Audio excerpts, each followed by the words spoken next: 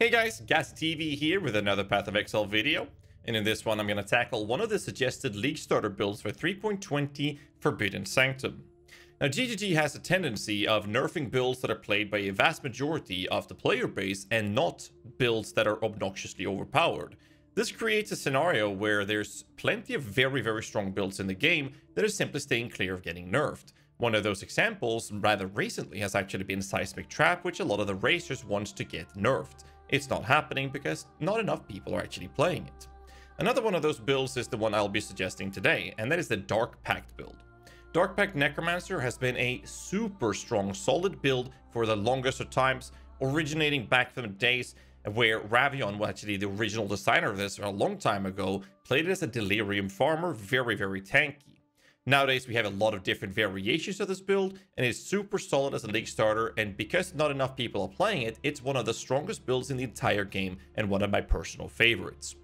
So in the descriptions below, you'll see 3 different links. One goes to the detailed written guide, which is included in the POB, and the other 2 covers more in-depth both offensive and defensive scaling mechanics this build brings to the table.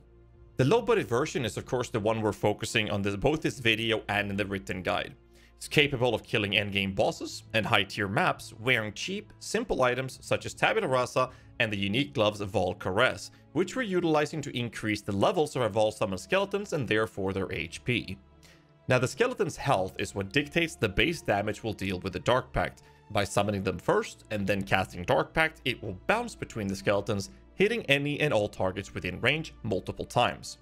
Due to the importance of our skeleton's health, it is fair to say that both the Valkyries combined with the Vol Summon Skeleton Gem would be the initial items to get for yourself for this character. My written guide for the build covers every single detail, such as the leveling progression, which can be done in a variety of different styles ranging from spellcasting to using the Absolution minions, but I personally prefer to level with the ability that I'm expected to use at the endgame if possible, and Dark Pact offers this possibility. It's granted, it is a little bit slower, but it's definitely more enjoyable, so it's all up to you. I'd strongly recommend checking the written guide for these details, and I do want to mention that every single guide will be updated before the league launches, as the numbers you're about to see are for the 3.19 POB. And do keep in mind again, every single guide in my guide hub will be updated before the league launches, so you don't have to worry about a thing. Quick little break here. To fully understand this build, it is crucial that you subscribe to the channel, hit the like button, and leave a comment down below saying "Arr," or you're gonna be shut down on the 7 Seas of Rayblast.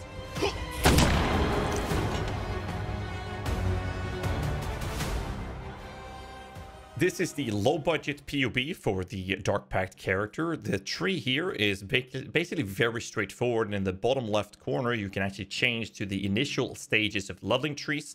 As you can see here, as a witch, you will be starting off by taking the spell damage nodes and picking up Enduring Bond and some life nodes. The reason we do this is to allow you to level with things like either spellcasting if you want to, but also moving into things like Summon Raging Spirits or Absolution, which will be very nice if you prefer to level with those things. The next step of the leveling tree is what I would prefer to do, which is level 28, upon which you can get Dark Pact. Slightly slower, but way more enjoyable in my opinion, and this is where HP of our minions plays a big role. This is where you're going to start removing these nodes and start getting the Indomitable Army, as well as picking up Lord of the Dead through the minion life nodes, and getting some extra cast speed for our minions if you want to go for this, and actually enabling Petrified Blood. This will allow us to be on low HP, which will give us 30% more spell damage. After this, then the rest of the nodes will start progress for the next area, which will be up here in the corner, and you can skip these life nodes till the very last of the skill tree by moving on to the left-hand side for the chaos damage nodes and the wither, as well as some more HP nodes for our minions, HP nodes for ourselves together with the mastery. We can also pick up the vampirism, which will 3.20 will actually be located in this area of the tree, so do keep that in mind, as well as the infused flesh. This will actually help us sustain our HP very well. And we're going to rush over to the left-hand side to pick up Spiritual Aid, as we're going to start ascending by moving in through Magnus Aggression down to Bone Barrier, because these are the biggest damage increases that we can get on the actual tree. The finalized tree will start picking up some extra nodes across the board. We're going to run some Lethe Shade, as well as getting some extra life and leeches and whatnot. These details will be covered in the written guide and also in the 2 videos linked in the descriptions below that covers the necessity and how these mechanics work, because they're very complex. I made entire videos about them. So to avoid this video taking too long, I'd recommend checking those out if you're interested in trying this build out. Something that's very crucial is actually the idea of Blessed Rebirth. There's two things I want to point out here. One is that for the higher endgame content, specifically bosses, Blessed Rebirth is very, very important. This makes your skeletons immune to damage from enemies for the first 4 seconds. And since we are casting Dark Pact on them, sacrificing some of their HP, that will still do damage to them. They will at least not die from other sources as you're casting your damage output. In the higher body version or the higher endgame variants of this type of build, you're gonna want to run something like a Divergent Dark Pact, which will actually make your skeletons more or less immune to damage as you're hitting them. So that's something you want to look into for the red tier or endgame bosses. You can get one of those. It's very, very cheap. You can craft it yourself. And in most cases, you actually farm them. But you just get a passive jewel with minion life, or a medium cluster with minion life, and then alteration craft up a Blessed Rebirth, and you'll have it. It's very, very straightforward, very easy to do. The third lab will be Mistress Sacrifice, as we're going to want to have a trigger craft on our one, which I'll cover in a bit. And then having Bone Offering, which gives us a ton of extra defensive layers through the sake of blocking. This is why I prefer the Necromancer over the Occultist version, which can also be a very, very good play for the Dark Pact build in general, but I prefer the Necromancer because of Mistress of Sacrifice. And lastly, we take Command of Darkness to alleviate some pressure on our gear when it comes to resistances. Outside of this, we'll be looking at the gear pieces, and like I mentioned before, gear pieces are very straightforward. We can run a Rumi's Concoction if you want to as a flask for the sake of extra blocking. We're going to have a Diamond Flask, and we're going to have 2 Enduring Mana Flasks. The reason we're going to have Enduring Mana Flasks is to make sure that the mana problems you might encounter is completely taken care of. However, when you get more accustomed to this character or this type of build, you should be more than fine with running one of these. But my low budget build guide is actually suggesting 2 to help you get used to the build. But do keep in mind that as soon as you're getting more comfortable with it, drop one of these flasks, get something else like a utility flask, like a granite flask from the Rumi, so you can have a basalt flask instead for better defense if you so wish. And obviously then a Quicksilver flask. Medium cluster we already talked about. The other unique pieces is obviously a Darkness Enthroned. Since minion HP is so important for our base damage, we want to have jewels that give us actual minion HP, which is then scaled by the Darkness Enthroned. So HP and minion life is very crucial. Same thing with the Cobalt jewels outside the Darkness Enthroned. You want to have HP and again minion life across the board. That's the way we scale this build. Vol Caress, like I mentioned, only scales your Vol skills. So keep in mind that the other skills you put in here will not be scaled. But this is the best way and the cheapest way to make sure that you actually maintain a high amount of HP in your skeletons, and you also get to get some extra free onslaught when you cast the Vol Summon Skeletons. I do have a tendency of very rarely using Vol Summon Skeletons because you want your Dark Pact to hit your skeletons that is actually close to the boss target. Tabula Rasa, obviously any rare 6-link would be way better than this, but you can actually self-farm a Tabula Rasa, and I tend to use a Tabula as a baseline chess piece for most of my build guys because it's a very affordable, self-farmable, cheap version of getting 6 links. And for caster builds as well as minion builds, links to your main skill gem is more important than most other things. Helmet is a very cheap option. Obviously, having plus level of minion skills would be way better, but to keep the budget down, I don't even have that modifier on the helmet to show that the numbers are very good even without reasonable gear. Shield, you want to get preferably something with block spell damage that could come from the Shaper influence, for example. And obviously, if you're able to get some critical strike chance for spells, that's very, very good. Life and energy shield across the board would be nice. The shield is a little bit better than what you'd expect to see, I'd assume. But the thing is, you just want to have some extra critical strike chance and block spell damage to help alleviate. If you have high tiers of these or not, it doesn't really matter. Wand is actually very, very easy to get a hold of. Plus level of either minion skills or spell skills together with critical strikes for spells or spell damage, and then having a suffix open for a trigger. Even cast speed or critical strike multiplier will all be very, very attractive for this build. And what's really funny with this is that a lot of people are crafting +2 minion wands in the game for profit for all the minion players, and because of that you can very easily find very cheap versions of these wands where instead of a level of all spell skills it's a level of 1 minion skill, which means that suddenly that item is no longer attractive for that many builds and mostly is targeting Dark Pact. And as I mentioned earlier in this video, most people don't play Dark Pact. which means that the very big items for this build is surprisingly cheap.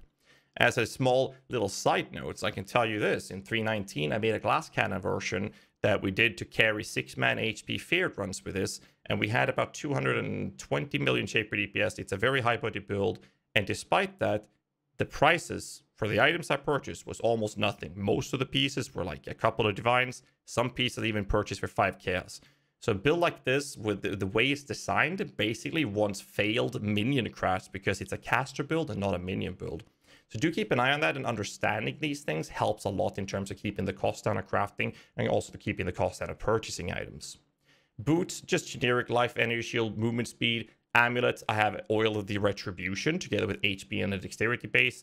You're going to want to get some resistances, of course, and stats. Make sure that you cover your attributes as needed and also cap your resistances based on these gear pieces, which are not in the POB. They've only been configured in the configuration here to show that you should be doing those things. And if you can get Chaos Res, that's preferable. A Bone Ring would be nice because they can roll minion life, of course. An Unset Ring would be required for the sockets. And outside of that, we've already covered most things in here. And again, in the early stage, you're not going to have a weapon like this. I would recommend looking for something that has plus level of all spells or level of minions with an open craft for the trigger. That alone would get you started. If you think those are too expensive, get something with a decent spell damage, maybe a little bit of crit, get some cast speed, and then put the trigger craft. And that's more than enough to cover the first stages of mapping. Yellow tier maps, maybe even up to red tier maps. The build's just doing an obnoxious amount of damage. And right now, we're sitting on 3.7 million shaper DPS. I'd say that in solo self-found gear, early stage, you'll be easily sitting between 2 and 3 million shaper DPS very reliably as you start playing in a new league. Skill-wise, like I mentioned, we're going to have the Unset Ring, and that is because we're going to have room for an Assassin's Mark. This helps us get some power charges, but most importantly, it gives us extra crit, which is how we're going to scale our damage outside of the base damage we get from the HP or skeletons. The Dark Pacts are going to be linked with Spell Echo, Arcane Surge, Intensify, Void Manipulation, and Chain. So what's really interesting here is why we're using Chain, and that is because when we're casting it on skeletons, it actually chains between the skeletons, and each skeleton it chains to counts as a new unique hit, and that's how it's pseudo shotguns. And what that means is that normally when you cast one spell once, no matter how many times that chains, it can only hit one target once for that specific cast. Dark Pact doesn't work that way. Dark Pact hits different skeletons with a chain, and each skeleton then pumps out this damage from you. So every chain actually counts as a unique hit. So in this specific version, we'll have Dark Pact plus the normal chain support. Every cast hits 5 times as long as you have 5 skeletons out to be chained around. So this is how we run it. Intensify is a very good clear speed increaser, and it gives you better single target if you're staying stationary. Arcane Surge will help with the mana and also gives you tons of extra damage. In the trigger, I usually tend to use Convocation to keep my Anemic Guardian, which is not in the low-budget version normally, but keeping my utility Spectres alive and, just keeping them on top of you to avoid taking damage. This is helping with the utility minions in general, which is the Spectres for the most part. We're using Bone Offering and Desecrate. Keep in mind that the Desecrate needs to be above the Offering to make sure they're triggered in the correct order. Outside of that, we're using an Arrogant support for Vitality and Clarity. The reason for this is to make sure that our HP is not reserving more than 50%, because we're using Petrified Blood. And Petrified Blood means that we can only get above 50% of our life if we use a Life Flask. And we want to make sure that we keep that, but not entirely there because of the leech mechanic. This is a very detailed and rather complex mechanic, which is why I have an entire video covering this in the descriptions below. In the gloves, we're going to use a Vol Summon Skeleton. Again, I will stress how important it is that it is a Vol Summon Skeleton, because the Vol Caress gloves will only give plus levels to Vol gems. Despite the level drop on the non-Vol gems, we will be using a minion life to keep ramping up their HP. It is the cheapest, most effective way in the early stage to get them high HP. We'll use a Flame Dash in here because it doesn't really matter what level it is for this state of the build. Feeding Frenzy is just to make sure that the minions are actually dashing towards enemies when you're clearing, so you don't have to resummon too often. In the utility setup, we'll be using a Ray Spectre with Orb of Storms, Power Charge on Crit, and Minion Life. They don't have to be 4-linked. You can split them up if you want to. The only thing that's important here is that Orb of Storms and Power Charge on Crit is linked, and the Ray Spectre with the Minion Life is linked. The Spectres we'll be using here is detailed in descriptions in the written guide. The reason I don't want to talk too much about them right now is because there might be some changes to it but they will be utility specters, very likely still going to generate charges in the form of frenzy charges, which would be Carnage Chieftains. But again, double check the written guide before the league launches, because there might be changes.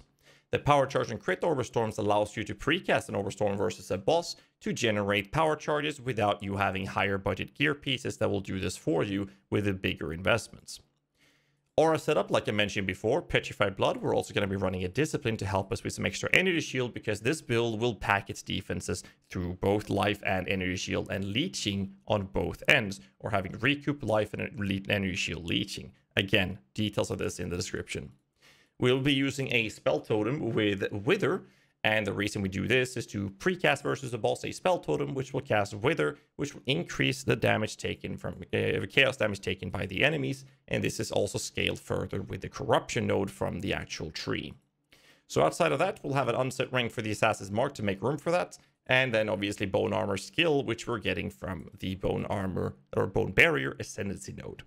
And that kind of covers the details of this build. I hope you guys enjoyed. I hope you guys will enjoy it. For those of you who haven't played it, it is without a doubt one of my favorite builds in the game. Super strong, and not too many people are playing it, which makes it even more interesting because of how cheap some of the bigger items actually can be for the higher investments. But let me know in the comments below what you guys think of this type of format we've done with the build guide. And I hope you guys actually paid attention to that super violent, aggressive pirate we saw earlier, calling you guys to sub. I'll catch you guys in the next one. Till then, stay safe and keep rocking.